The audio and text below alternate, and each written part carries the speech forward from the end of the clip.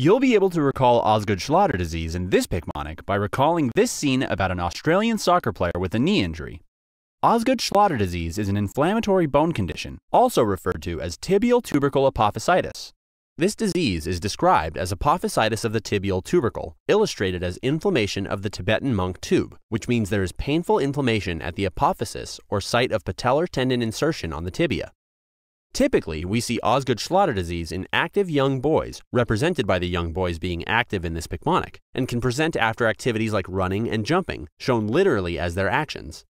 This is described as an overuse injury, the overtime injury, and happens from long durations of physical activity, often in sports, and these injuries commonly present after a recent growth spurt, shown as the sudden growth. It is important to know that the diagnosis of Osgood-Schlatter disease is a clinical one and is typically made after listening to the patient history. This is depicted as making history with the diagnosis. Patients complain of anterior knee pain, the anteater knee with pain bolts, and on physical exam display an enlarged tibial tubercle, represented by the enlarged Tibetan monk tube, with edema of the knee, shown as edamame. Osgood-Schlatter disease does not require drastic interventions and resolves with rest, the character resting on the stretcher, along with NSAIDs, the NSAID.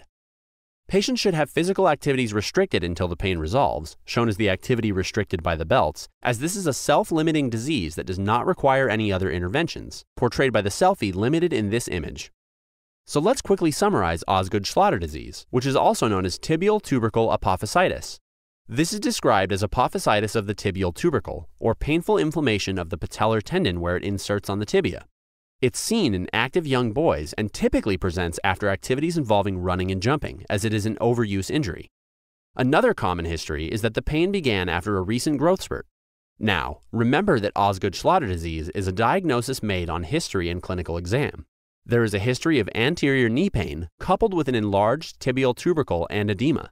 Patients should initially rest and can take NSAIDs to control pain and swelling. Activity should be restricted until the pain resolves, as this disease is self-limiting and does not require any other interventions. Osgood-Schlatter disease is like a good old game of Aussie soccer. It's Australia versus Tibet.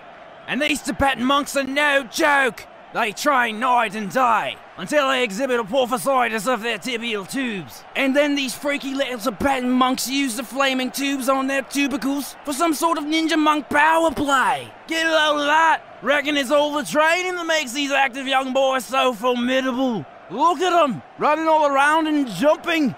It's already overtime, and due to overuse injuries, the Aussies are dropping out like flies. The keeper's the only one left, and thanks to a recent growth spurt, his defense is left wide open. For the rest of the story, check out Picmonic.com and sign up for a free account.